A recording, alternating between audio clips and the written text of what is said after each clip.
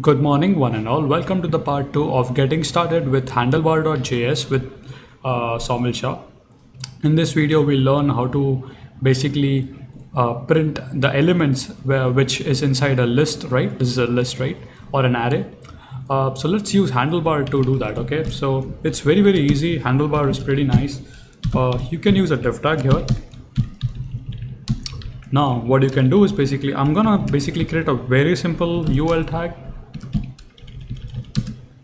And here I'm gonna use a for loop to show you how easily you can represent the data. So now the variable name, of course it's languages, we know that. And you need to always remember, end the loop. Now I'm gonna inject something here. I'm gonna use an li tag. Let's tap that in.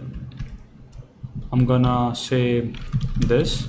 And with just that being done, if I refresh my page, sure enough, we have the data. Amazing, right? So in this video, you learned how to basically implement a very simple for each loop in HandleBar JS. Thank you for watching. In the next video, we'll be learning about more in detail about handlebar.js. Thank you for watching.